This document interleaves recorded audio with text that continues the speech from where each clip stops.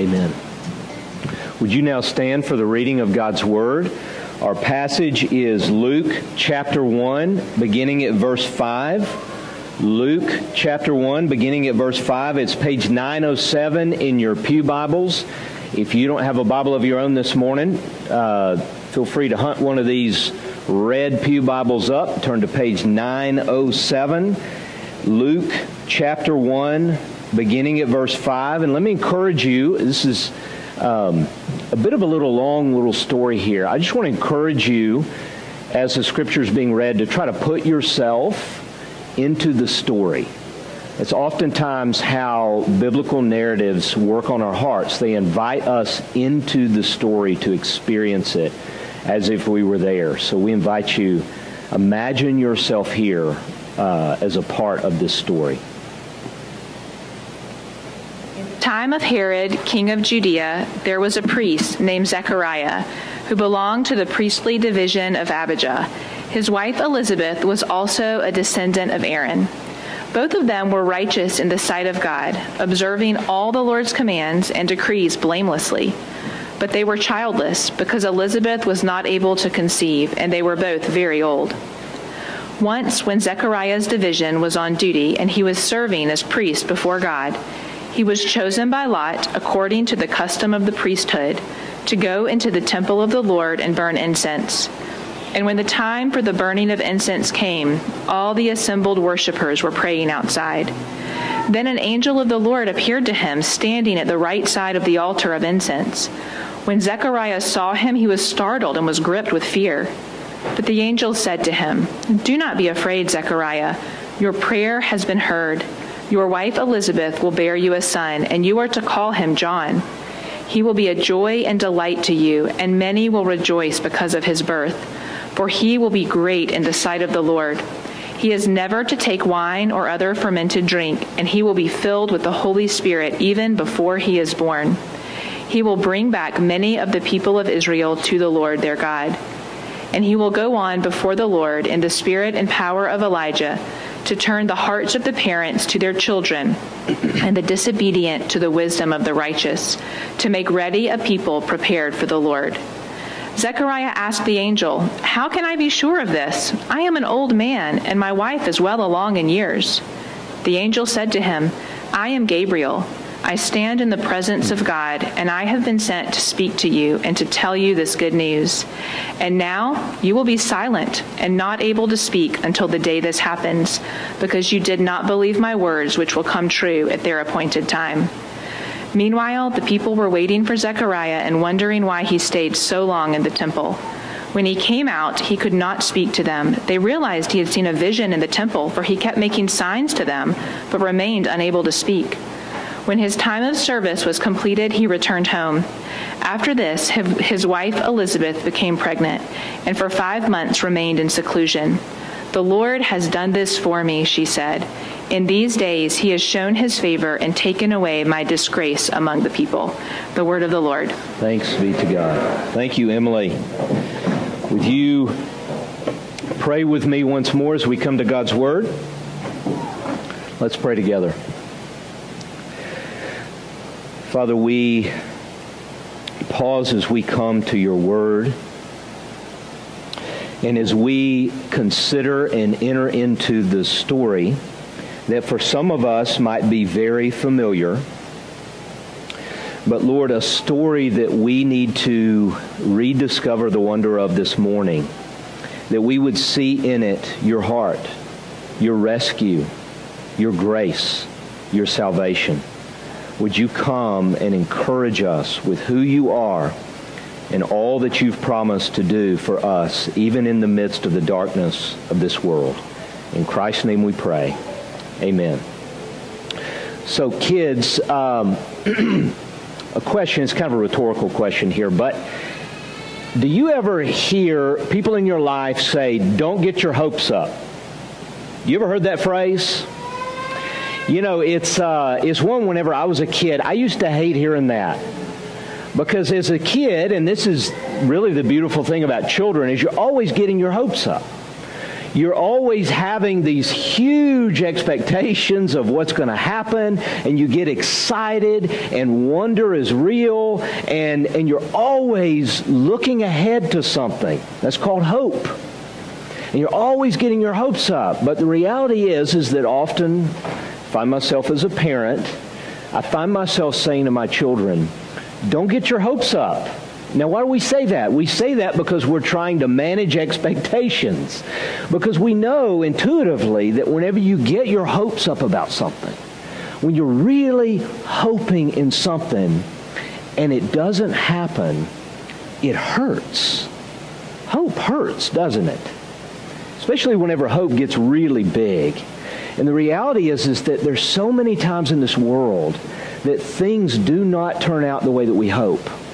That things don't pan out the way that we imagine. That oftentimes our life doesn't go the way that we had hoped or imagined that it was. The reality is that this life can get so hard. And so the reality for us as adults, I mean, it's kind of the sad thing whenever you leave being a child and you become adult, is that a lot of times we forget how to hope, don't we? You know, you go along in life and the reality is that life often just beats you up because this life is hard. And what happens is that as you get all grown up, you don't hope anymore because, again, you know hope hurts. And so you learn how to just turn hope off. Part of what begins to happen in us is we get cynical. We shut down our hearts, again, because hope hurts. And now 2020, it's been a doozy, hasn't it? It's been one of those years where hope has been beat up left and right. It's been an incredibly hard year. It's been dark in so many ways. We have seen things that we love taken away from us. We've been separated from one another. So much of what we enjoy about normal life and relationship, it's been taken away, and it feels like hope over and over just gets dashed. On top of that, we're walking through fear and illness and all these various things. So we find ourselves right now in a time where hope is hard. We don't want to hope. We want to shut down hope. But we need hope, especially in the darkness of this world. So in our Advent series, we're going to be talking about where does hope come from? Is hope just naive optimism that things are going to be okay, or is there actually a firm and sturdy hope that we can actually begin to hope and trust in, even in the midst of a world that so often does seem to be dark? As we walk through our Advent series, I want to kind of look at the story of the birth of Jesus through the lens of Isaiah's prophecy. So in Isaiah chapter 9, it was read at the beginning in our call to worship today. But in Isaiah's prophecy of the coming Messiah, one of the most beautiful prophecies of what Messiah would come to do and to bring, there's one verse in particular right at the very beginning that really perfectly describes what Christmas is all about, what we celebrate at this time. In verse 2, and I want to encourage you to memorize chapter 9, verse 2 as we go through our Advent series. But here's what he says about the coming of Messiah. The people walking in darkness have seen a great light. On those living in the land of deep darkness, a light has dawned. That's his description of what the coming of Christ means. And the story, as we walk through the story in the book of Luke of the birth of Jesus, part of what we see is that the Bible is incredibly honest about the darkness of this world. The world, the Bible is not Pollyanna or minimize the full reality of this world. In fact, we see it even more than we often even want to. We see the full reality of the darkness of this world, but yet in the very midst of that darkness, God's light dawns upon us. The hope of Christ comes into our darkness. So no matter what we're facing, no matter what we're walking through, the ultimate hope that we have, an immovable hope, is the light of Christ who has come and will one day return in glory. That's what we see in our passage today. So we're looking here at the beginning of the book of Luke. Luke in his story about the birth of Jesus, he spends more time than any other gospel writer. In fact, he spends 2 whole chapters, and if you're familiar with the book of Luke, you know a chapter for Luke is like super, super long. He spends so much time on the birth of Jesus. But one of the interesting things about the birth narrative here is how much time he spends describing other characters before you even get to Jesus. That's where we start here in verse 5. He doesn't even introduce Jesus yet. In fact, that will come much later. He starts here with an old priest named Zechariah. Now, why does he do that? Why does Luke spend so much time introducing us to these other characters and to their life and to these experiences before you ever get to Jesus? And it's kind of like what happens if you've ever been to a concert. You ever been to a music concert? You know, you come there to see a particular act, you know, the main event. But you know, you don't ever start there, do you? You don't ever walk into a concert and then all of a sudden the band just walks straight out and starts playing. No, you don't do that because you're not ready for it. You got to get worked up. You got to get good and lathered up. You got to get excited. You know, the crowd's got to get fired up and ready. So you got an opening act. Sometimes you get a couple of them. And their job is to come out and to get the crowd ready for the main event. That is what Luke is doing, is he walks us through the life of Zechariah. He takes us back into his story so that we would become prepared for the main event, the coming of Christ into our world. So as we look here at the story of Zechariah and Elizabeth, the first thing I want us to see is just the darkness of their circumstances in their world.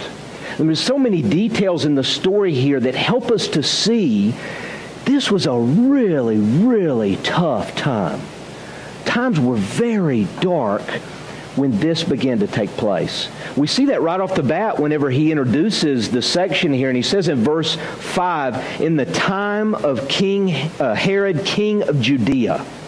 Just right off the bat, if you know anything about the history of the New Testament, you know that that is introducing us and bringing us into a time that was incredibly dark. King Herod was ruling over Judea. King Herod was brutal. He had come to power in AD 38, kind of put in position through the Roman Empire. He made a deal with them, and whenever he came to power, he slaughtered much of his family. Anybody that would be seen as a rival to his throne, he would just kill them.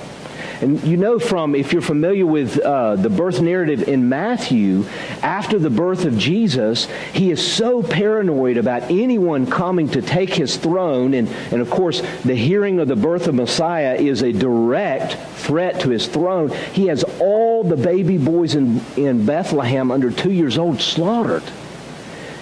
This was a brutal time. If you're worried about the leadership in our country right now, and many of us I know are, if you're worried about kind of the direction of things in our culture, let me just assure you, it's been worse.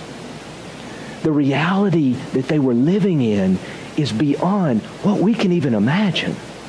They were living under Roman oppression. I mean, if you think taxes are bad now, you cannot imagine the taxes of the Roman Empire. This was an incredibly dark time. Now, add on top of that, it had been 400 years since God's people had heard from a prophet.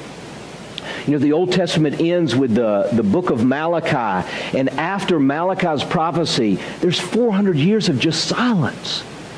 Imagine that 400 years waiting on God to show up and to fulfill his promises and to do something. That's where they were. They're wondering, God, where are you? They're looking at their circumstances. They're incredibly hard and dark. And they're thinking, where do you see us? Where are you in this? When are you going to come and fulfill your promises? And now on a personal level, we learn in the story that things were hard and dark for Zechariah and his wife Elizabeth. We're told a number of times in here, first in verse 7, that they had no children. Elizabeth was barren, and they were both well along in years. They were unable to have children. They were old. In this day, to be childless was equal to economic and social disaster. I mean, in this day, it was a sign of shame. It was something that would have been the community would have criticized them for, and it was a very shameful thing to be without children in this day. Children in this day were also your Social Security. It was how you would be taken care of whenever you were old. I mean, this was a very hard reality they were facing in their life, and there was no prospect of children. They're very old, and they know there is no help, there is no hope for the end of their life. It's an incredibly hard reality for them, something no doubt they would have been crying out to God with from years and years and years. Now, some of us know the reality of infertility and how painful and difficult that can be, and that was the reality for Zechariah and Elizabeth. So as we come into this story, you've got to see the darkness, the stark darkness of their reality. But at the same time, you've got to see the incredible light that begins to enter into their lives in this story. You know, it's an amazing, as you just kind of imagine that you're Zechariah in this story here. Zechariah was a priest. There were many priests, and they had different divisions of the priesthood, and at different times that division would be on duty in the temple for the various daily duties of the temple. And in the temple, every day there would be the burning of incense in the morning and the evening. Now, at this altar, the burning of incense, it was in the inner court of the temple. Only the priest would go in there to burn this incense. It was a very special honor. And so Zechariah's his company was on duty. He gets this amazing privilege as the lot falls to him to go in and burn the incense. Many priests would have never had this opportunity in their entire lives. So this is amazing privileges. Zechariah goes into the temple. All of the worshipers are outside the inner court, and they're praying. The incense, the burning of incense, was symbolic of the prayers of God's people. As the smoke would rise up from the altar, it was a visible symbol of the prayers of God's people rising up to him. And so Zechariah comes into the temple, this amazing privilege. He comes to the altar. He is burning incense. And then, boom, the angel Gabriel appears at the right of the altar. And he is immediately struck. You see this same reaction that you see anytime anyone encounters an angel. Now, it doesn't happen a whole lot, even in Scripture. Whenever it happens, it is a moment where the person that encounters them is struck with fear. I mean, the awesomeness of a being that literally is in the presence of God, the very presence of God, for all of eternity. Their glory itself is just astonishing. In the moment that Zechariah sees Gabriel, he is struck with fear. Of course, Gabriel encourages him and begins to bring incredibly good news for Zechariah. He says to Zechariah, "Your prayers have been heard." You imagine that. Zechariah has likely been praying all of his life for a child. And at this moment, Gabriel is standing before him and says, "Your prayers have been heard. You and your wife will conceive a child. And not just any child. He is going to be great. He is going to be a prophet of the Most High after 400 years of silence. But your son," now this is John the Baptist that they're introducing us to, but he is going to be great. He describes that he will bring Israel, many of God's people, back to the Lord, that he will, in verse 17 we see, he will go on before the Lord in the spirit and power of Elijah to turn the hearts of the fathers to their children. That takes us back to the very close of the Old Testament. The prophecy of the book of Malachi, where at the very end it talks about just before the Messiah comes into the world to bring about all of God's promises to fruition, that the prophet Elijah will come as a forerunner to him. A very mysterious prophecy. What is this going to look like? Is Elijah, the great Old Testament prophet, is he going to come back? What does this look like? And here the angel Gabriel says, no, that's your son. He's going to come in the spirit of Elijah. He will be great like Elijah, and his role will be to prepare God's people for the Messiah. That was what John the Baptist had come to do. That God had raised him up, that he would come, and he would come to God's people before Jesus, and then he would say, hey, God is coming to show his favor on his people. All those promises that we've been waiting for hundreds and thousands of years, he's bringing them to fruition now. Get ready. Make your heart ready. Turn back to the Lord. That was his role. It's kind of like, this is the illustration I use to think about the role of John the Baptist.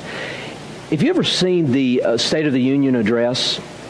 You know, it's this very important thing whenever the President of the United States very formally addresses an assembled Congress and all of the nation.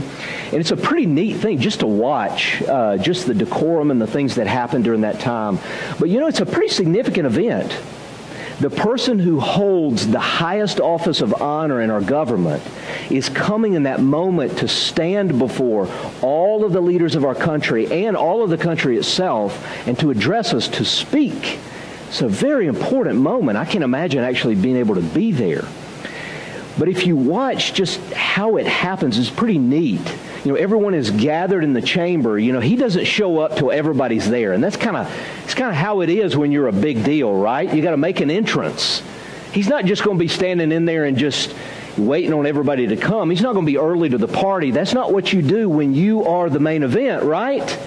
Everybody's got to get there. They got to wait. They got to get ready. They got to anticipate. And that's what's happening as you're watching the footage there. Everybody's, you know, shaking hands and cutting up and making deals, you know, and they're all in there talking. And then, at a very pivotal moment, this person walks into the room with a very special honor. And they say in a very loud voice, they get everybody's attention, and they say, Mr. Speaker. They address the Speaker of the House. Mr. Speaker, the President of the United States. And then everyone turns and begins to applaud, and he makes his entrance into the room. You see, anytime someone of that weight, of that honor, is going to come before his people and address them, they have to be introduced. You have to be prepared. Your attention has to be grabbed. You have to say, wait a minute, we need to turn and show respect here because he's here. That is the role of John the Baptist. To say to the Speaker of the House, to God's people, the Messiah is here. That is the special honor and privilege of John the Baptist. And so Gabriel is telling Zechariah, this is your son. He is the Elijah that was to come. I mean, this is, for Zechariah, the most amazing news you can ever imagine. And how does Zechariah respond? It's amazing. Look in verse 18. Zechariah asked the angel, how can I be sure of this? Let me just paraphrase it here. That can't happen. That's impossible. Do you know how old I am? Do you know how old my wife is? You know, Zechariah knows how this stuff works. An old lady does not give birth. It doesn't work that way. In the very moment that Zechariah is faced with the news that he has been praying for all of his life, look at that. He just can't believe it. You know, it's kind of like what happens in our life. You know, you long for something and you hope for something, and it doesn't work out the way that you think, or it doesn't come in the timing that you're hoping for, and you look at the reality of your circumstances, and what begins to happen? You shut down hope because it hurts too much. And it just hurts to believe. It hurts to believe. Could this really happen for me? And Zechariah in this moment says, I just don't see how it could be. Now let me just give you a piece of advice. If an angel comes to you, should this happen, and gives you a piece of advice and gives you a promise, I just believe them, okay? I love the response of Gabriel here. Did you see this? Gabriel says, I'm Gabriel. I'm an angel. You know, you think, you encounter an angel and they give you a piece of news, that would be enough proof, right? And that's kind of his response where he says, I'm Gabriel, one of the high commanders of the armies of the Lord. And I've been sent to you to give you the news that you've been hoping for all of your life. I stand in the very presence of God. It's like, who do you think you are? In that moment, Zechariah's like, can I redo that right there? And Gabriel says, because you wouldn't believe my words, you're not going to have any words until this takes place. So Zechariah comes out of the temple. He's been in there forever. Everyone's wondering, okay, something's going on in here. It's kind of a dangerous thing to just go into the presence of the Lord in that day, to go into the temple. Has something happened here? Has he seen a vision? And Zechariah comes out, and he's gesturing to them. I mean, how do you gesture? I just saw an angel in here, right? Because he can't speak, like, I don't know. How's he doing that? But he comes out and he's gesturing, and they realize, oh my gosh, something has happened. And then we're told he goes home and Elizabeth conceives. And I just love her response here. Verse 25, the Lord has done this for me. In these days he has shown his favor and taken away my disgrace among the people. All of my shame from being childless all of my life, it's taken away. It's amazing to see that in the fulfillment of his promises, he does not forget our own personal desires and longings as they're fulfilled in her. So what do we see in this? What are we to see here? We see this thing that happens here that we see happening all over the Bible, this idea of a child that is born miraculously. That in fact the way that God brings his provision is through the miraculous birth against all odds of a child. It's part of the heart of how God brings his promises to fruition. It ought to take us back, if you're familiar at all with the Old Testament, it ought to take us back ultimately to Abraham and Sarah.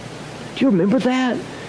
God gives this astounding promise to Abraham that through your family and your children and your descendants, I'm going to bless the whole world.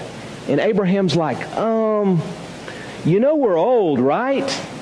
We're infertile. We haven't been able to have a child. Sarah's pushing 80 at that time. He says, it's impossible. But what happens?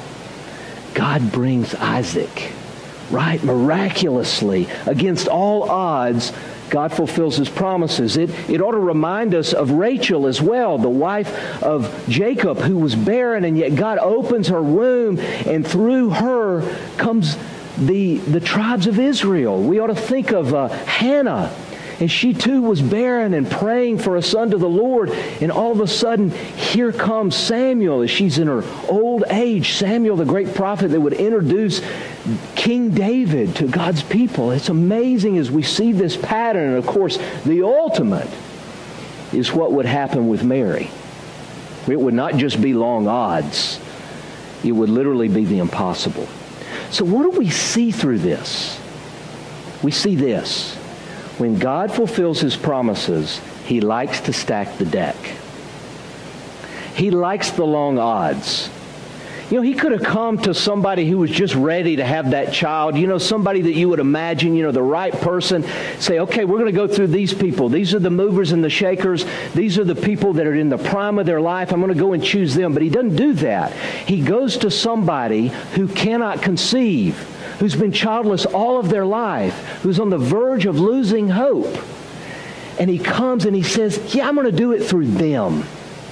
He does the impossible. It's what Gabriel, the same Gabriel, will say to Mary when he'll say to her, you as a virgin are going to have a child, and he's going to fulfill all the promises. You see, he does the impossible. He stacks the deck. Why does he do that? So that we see it is all of him and nothing of us. When we see it's got nothing to do with our human powers. It's something that he will accomplish. And because it's all of him and all of his work, he gets all the glory. See, that is the story of Christmas, right? It's that into the very midst of darkness, a light has dawned. You know, it's very easy to think, especially in the philosophies of our cultures, that the light is within you, that we can figure it out, that we can get it all together, that we can improve things and we can fix things if we just get together and we get the right philosophy and we just try hard enough. We often think that in our own hearts. If I can just get it together, then it's going to be right in my life and I'm going to be right with God. But the reality is that God's light has got to come from the outside. It's not within us. It's got to be a miracle. It's got to be rescue. And so often in the circumstances of our life, He fulfills His promises after stacking the deck. He brings you into darkness. He brings you into circumstances that you can't make sense of, that you think, how am I going to get out of this? He makes the odds long so that whenever He comes and works in our life, it's clear, it's all of Him, and He gets all the glory. That's what Christmas is all about. He had to come rescue us. There was no way for us to get to Him. There was no way for us to figure it out. There was no way for us to be good enough to deserve this. There was no way for us to save ourselves. He had to come to us. He had to come down. Light had to dawn in our life.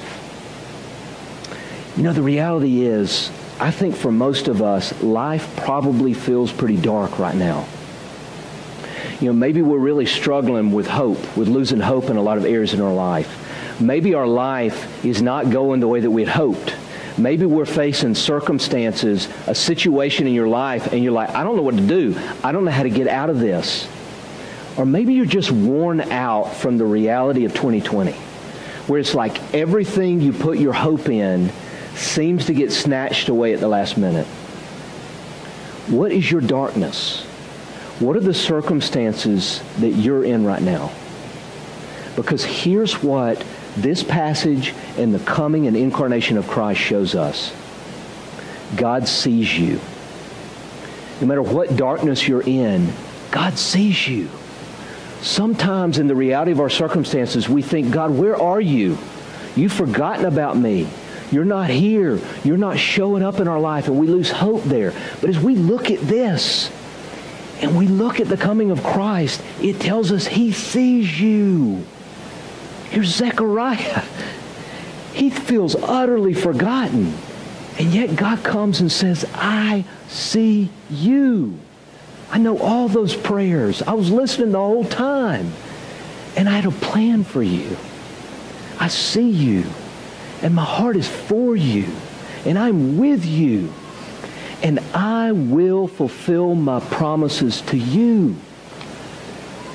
See, no matter how dark it gets, will you dare to believe that He is going to come through? That He is going to rescue? That His heart is for you?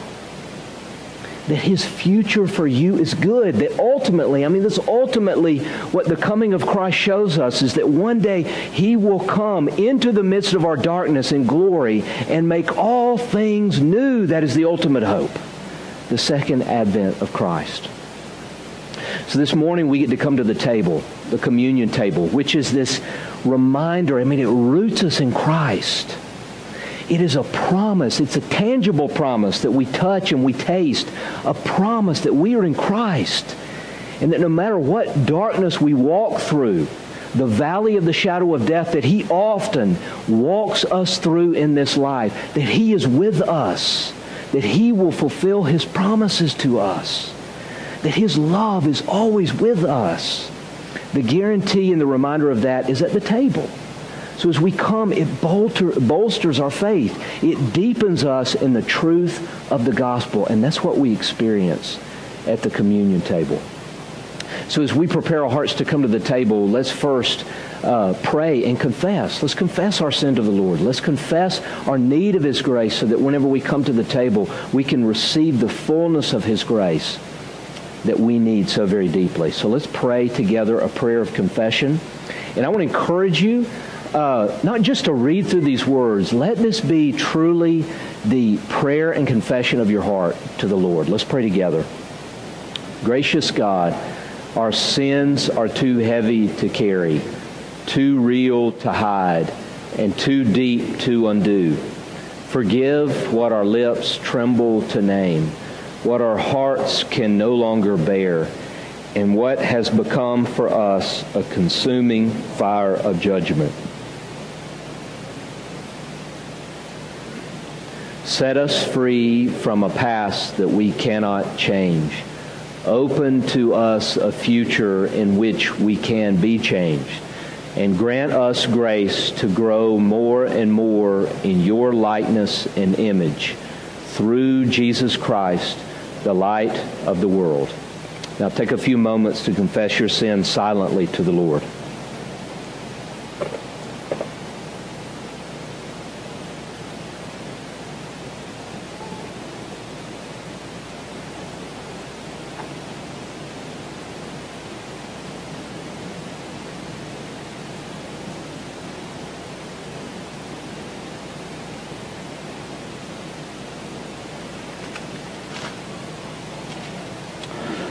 Father, we do confess to you that the reality of our hearts is darkness, that we have not loved you in the way that you have called us to. We have not loved our neighbor. Lord, we have run after so many things in our life in place of you. But Lord, we confess our sin and we now turn in faith to Jesus and his finished work on the cross. Would you now, through the power of your Spirit, wash us and cleanse us and renew us, that we would be empowered to live for you.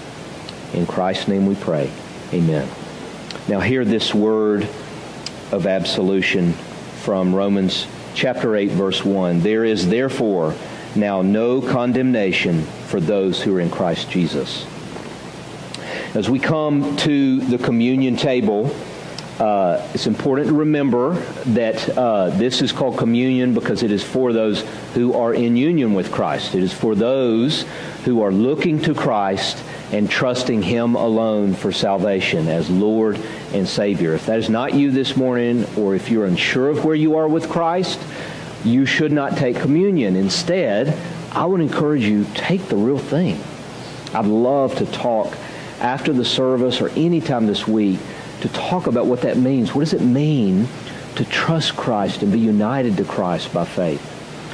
But this is for those who are looking to Christ, those who are walking in repentance. And so that if that is you this morning and you are aware of your need of his grace and you are looking to Christ, you are invited to come and feast upon him during this time. If you wish not to take communion, we just encourage you to remain in your seat and to consider the song and consider the passage that we've looked at. If you are taking communion, we invite you to come forward. We'll have some ushers dismiss us by rows. We'll have 2 stations here, and so you'll come up, and the juice and the wafer are kind of in the same package together. We're doing it COVID style here. And so come up, get that, return to your seat, hold it, hold the elements, don't take them till we've all got them and seated, and then we will take them together as one body. So we encourage you, followers of Christ, to come and feast upon him. On the night in which he was betrayed, Jesus took bread and he broke it and he said, "This is my body which is broken for you. Take and eat from it, all of you." And in like manner, after the supper, he took the cup and he said, "This cup is the new covenant in my blood, which is shed for the forgiveness of your sins. For as often as we eat of this bread and we drink of this cup, we proclaim the Lord's death until he comes again in glory." So followers of Jesus, we invite you to come and feast upon Christ by faith.